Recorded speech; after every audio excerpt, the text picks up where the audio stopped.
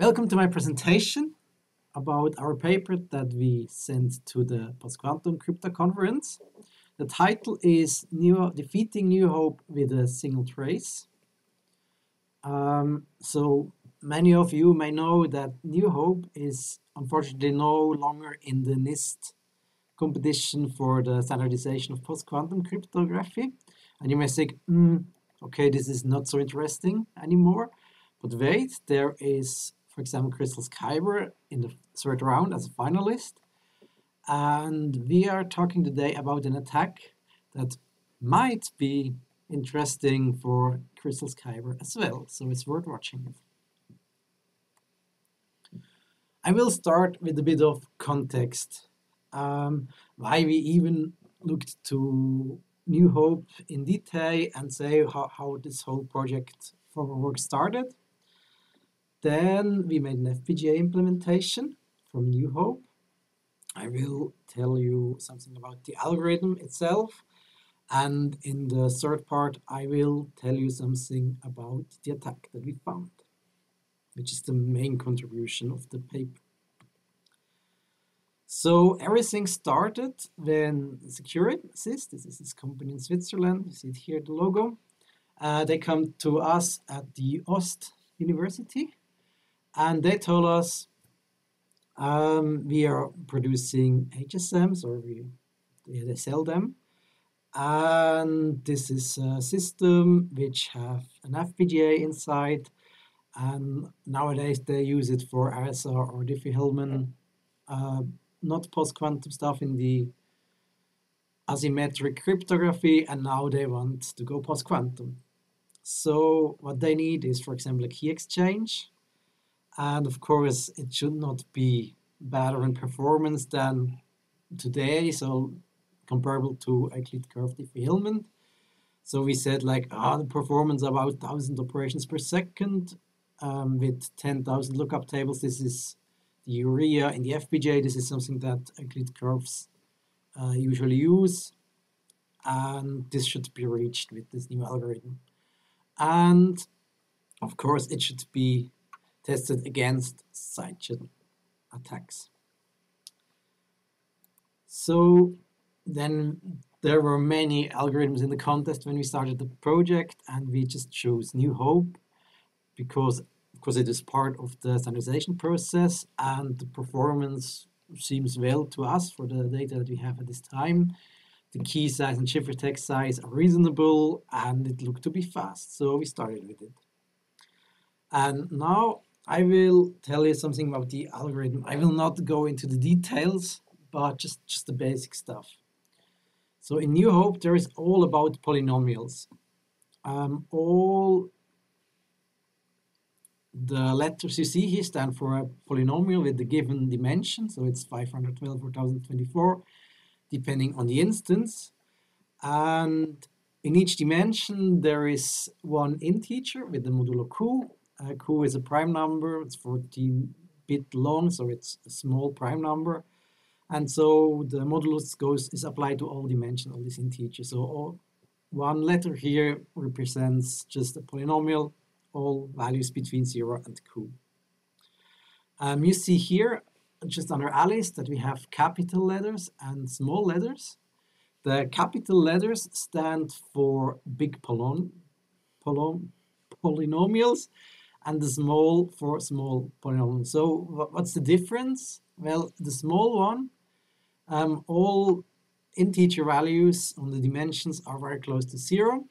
And in the big one, they are just random, somewhere between 0 and the modulus. And now let's start with the algorithm, the key exchange, the ephemeral key exchange. Alice generates 3 polynomials, a big one, A, a small one, S, and E.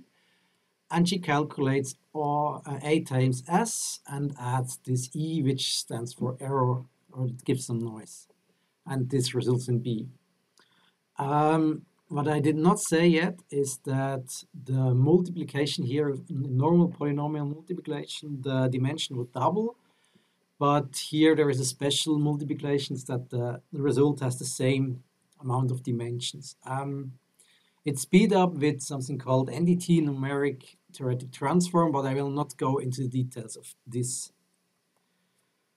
So, if Alice stores its S and sends A and B to Bob, and Bob takes the message he wants to send, this is mu, and encodes it into a big polynomial V. In addition, it takes the public polynomial A and makes a similar calculation as Alice did with some own private small polynomials. This is U. And Bob also calculates V prime. This is the B times T plus another small error and the encoded message. Bob then sends U and V prime back to Alice, and Alice makes just this calculation here, V prime minus U times the secret key S.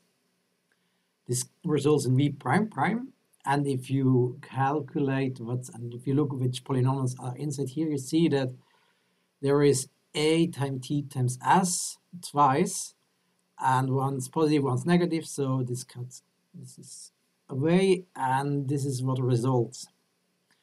And here you see that the only big polynomial is V.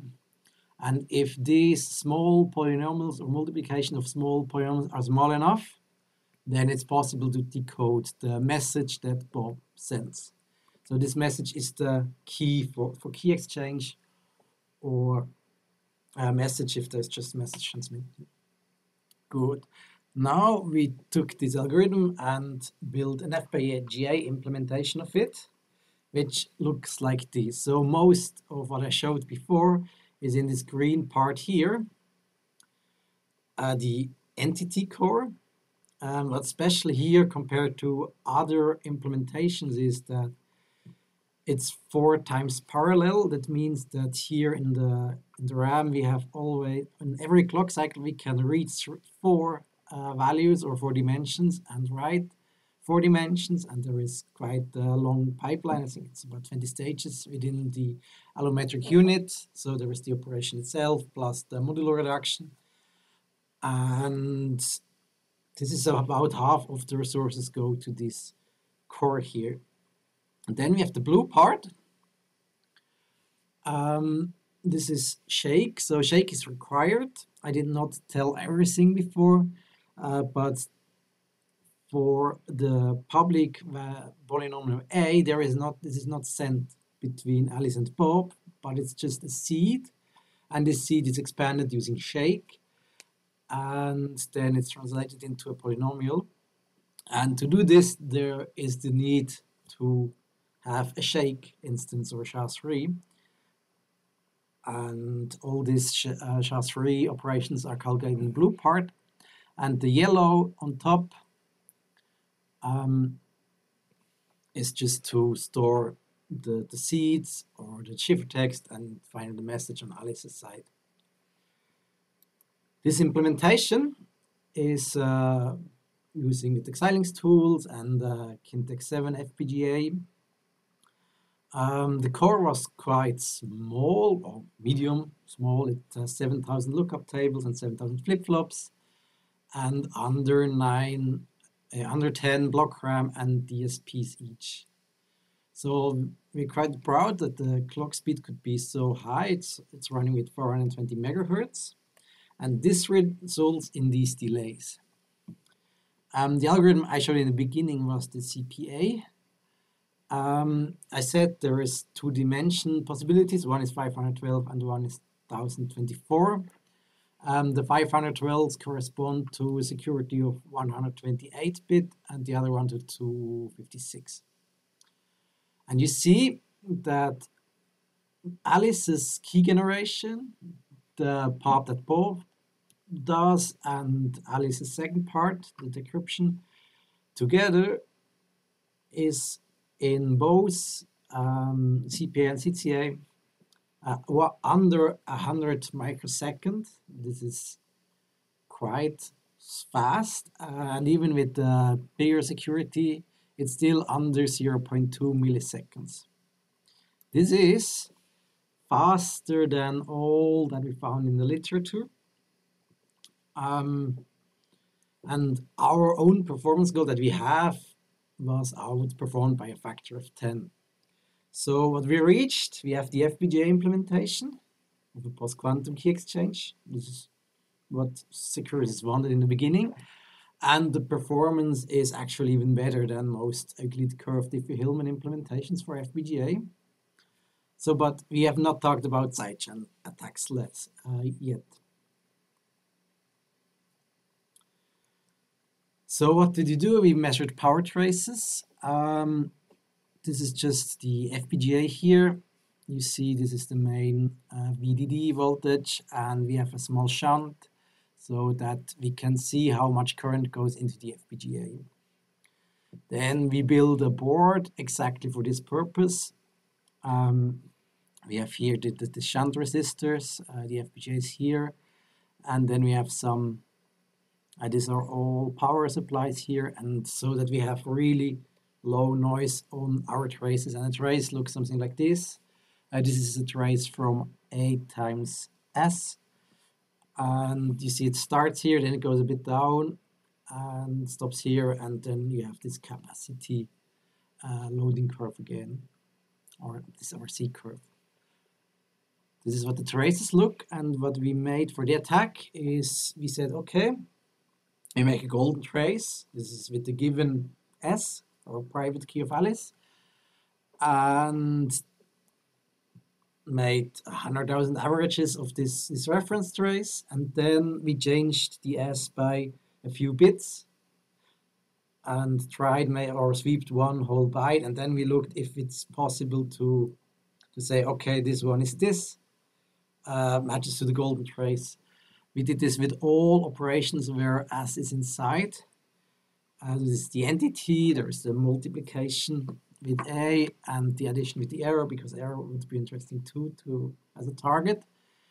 And the leakage was not so good. It was there, clearly, but it was only possible to match it if only this one byte was changed. If more was changed, classification did not work with our correlation method. It has something to do with the pipeline. There is like this 20 pipeline stages that calculate something in parallel, and it was just not possible when we changed the whole S. Only single bytes were. It was something, but not good enough for a practical attack, and we were searching for practical attacks. And then we did something that we did not found in any other publication at this time. So we said, there is not only the private key, but also the message is interesting for an attacker. And so we tried both the encode and decode functions to attack. And even in the first try, we said, oh, there is very strong leakage during the encoding function. And now the FPGA implementation, I said before that it always calculates 4 values in parallel. And during the encoding, there are always 2 bits per clock cycle that are processed. And so when we did the attack, we had the categorization, and we clearly saw if both are 0 or if both are 1. But it was hard to determine between a 0, 1 and a 1, 0. So, but still, even with this information, our FPGA implementation was attackable. So we thought, okay, now we can attack our implementation. It might be interesting because it would be the first publication of an attack on message encoding. But we thought it might be not so interesting for the community if we say we can attack our FPGA implementation. So we said, okay, let's see if it's also a problem in software. And then we took the reference C implementation at NIST and put it on a microcontroller and attacked the same there. So let me first start how the message encoding is implemented. It's actually, the function is this part here. There is just a loop over all message bits, so from 0 to 255. And if the bit was 1, then the dimension is half Q, or 0 if the message bit is a 0. It is not implemented that way because this is obviously, this will leak obviously. What you can do is you can say, okay, we use a mask, and if the bit is 1, then I use this mask as I put it at all 1, and otherwise it's 0, and then later use an AND function. This is obviously still leakage, but it just shows you how this mask works, and the implementation is finally like this. There is this loop over all message bits, and then this construction here makes a -1 if the corresponding bit is 1 or a 0, and a -1 in integer is exactly this mask, so an all one word, and the polynomial is then added, or the dimension, the corresponding dimension is then with this AND, like I did it here. So this is the code that we took and implemented on a board from NewHope technology. This is available, it's not so expensive, it's a few $100s I think. And we run the message encoding and we get this trace here. You may don't see so much, but if you look a bit closer to it, and you know how long it takes for the individual bits to process, it's so obvious that here is leakage. This is a 1 bit, this is a 1 bit, and here you have 2 0, and if you draw these lines here, every child can see the difference direct from the oscilloscope. So the attack is really easy, and in our opinion it's quite powerful because a single trace is enough to see this side channel, or to read the message. Okay, this was our main point, and now this was all about NewHope, but let's come to Kyber. You see on the left side the reference code from NewHope, as it was before, and on the right side the Kyber. And let me focus you to 2 lines, and you see the construct here is almost identical. The only difference is that the modulo Q is different and Kyber rounds up, but it might be obvious that if an attack works on the NewHope code, it also works on Kyber. And there are already 2 prints in the ERCR reports that say, yes, the attack works there as well. Okay, now we have the attack, and what can we do about it? Well, in the FPGA implementation, there are many possibilities. One can calculate the inverse operation in parallel. So that means for every, we can double the whole core and calculate with the inverse message, or only part of it. What can be done in both microcontroller and processors, one can randomize the processing order so that the message is not from bit 0 to 255, but that one makes a list first, and then we start with bit 112, then bit 5, then bit 200, and so on, so that an attacker sees if he will still see if it's a 1 or a 0, but he doesn't know in which order. Masking is another thing that could be done, but one has to be careful because with masking, this is not sufficient as only masking because it is a single trace attack, and then one have to attack 2 message encodings instead of 1, and then we still know the message. So to conclude, we reached all the goals that our industry partner wanted. We had this FPGA implementation. The performance is still good. We searched some attacks. We even found a new attack. And we have some countermeasures implemented. And by doing so, we more or less accidentally found this attack on the message encoding for software.